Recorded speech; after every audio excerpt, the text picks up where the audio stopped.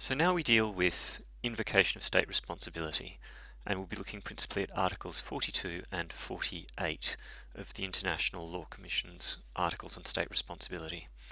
So our basic question here is who, or rather which states, are entitled to invoke state responsibility? So the first point is that a state that is injured by another state's wrongful act is always entitled to invoke state responsibility.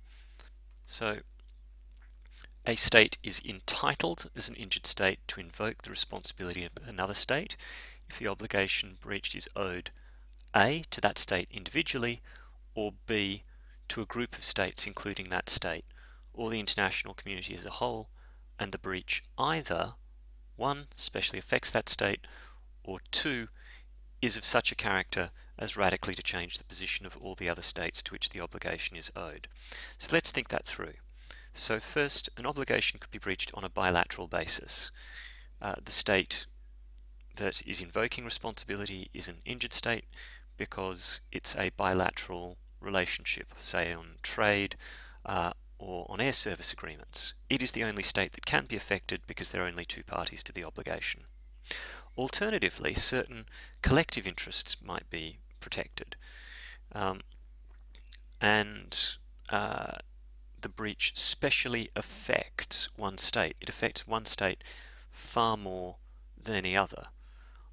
So you might have an environmental agreement to do with, say, the management of a watercourse, but pollution will only flow one way through the watercourse, and the impact of one state's pollution on that watercourse is disproportionately felt by the next state along its path.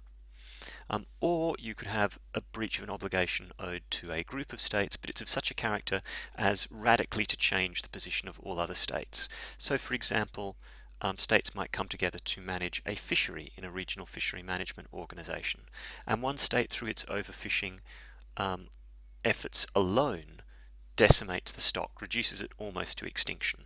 That one state's action would clearly radically change the position of all other states. So in those contexts, a state is an injured state and can invoke state responsibility. But non-injured states may also be able to invoke responsibility. Now, non-injured states may claim in respect of obligations erga omnes or obligations designed to protect a collective interest of states, including that of the invoking state. So in those two cases, if you're not an injured state, you can still invoke responsibility. So particularly in the case of erga omnes obligations, which will include all jus cogens obligations, but may include others as well, or in the case of collective interest obligations. However, you are limited as a non-injured state in what you can do. A non-injured state may only call for cessation of the internationally wrongful act and assurances and guarantees of non-repetition, and the performance of the obligation of reparation in the interest of the injured state or the beneficiaries of the obligation breached. So you can call on the wrongdoer to cease, to give assurances and guarantees of non-repetition, and you can call for reparation. That's it. So the essential difference then is countermeasures. Injured states can have recourse to countermeasures, which we'll discuss in the next of these summaries.